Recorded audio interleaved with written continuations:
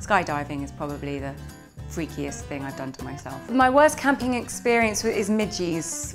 When you try and pitch up by a lake because it looks really beautiful and you think with the water and everything it's going to be lovely, and then the midges are just like descend around dusk and they just bite you to death. Yeah, it's the same experience I had when I was shooting the forest. Like, insects like to bite me. I must have good blood or something. When a crew is shooting a lot of night shoots and it's freezing cold and you're being bitten to death by mosquitoes, you will laugh quite a lot. And I ate a lot of M&Ms, that's how I survived the experience. The girls would definitely win in a gender battle in Westeros. We've got Dany with her dragons, we've got Brienne of Tarth, we've got Arya Stark, we've got the smarts of Cersei and Marjorie. We'd definitely be the boys. We visited the Okigahara forest underneath Mount Fuji. We didn't actually shoot there. I would have loved to have shot there, but we didn't. We shot in Serbia. But I did get to visit the forest, and it does have an atmosphere, it's true. Probably something to do with creepy crawlies. Probably, I don't know, I'm not a fan of snakes. Deep sea fish, yeah, creature-based fears. Have I ever had my own supernatural experience?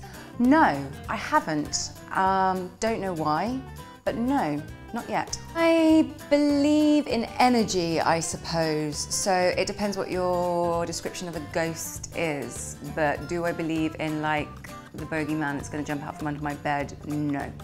It's really fun for a change to run around in a forest screaming like a man, woman who's slowly descending into insanity. It was very refreshing.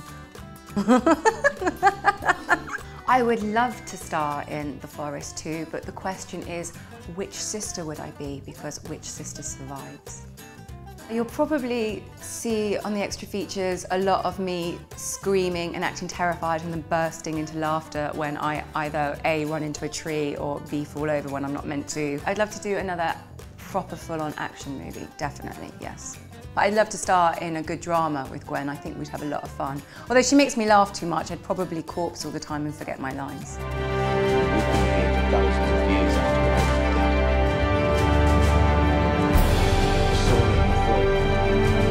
I can't improve on that, so.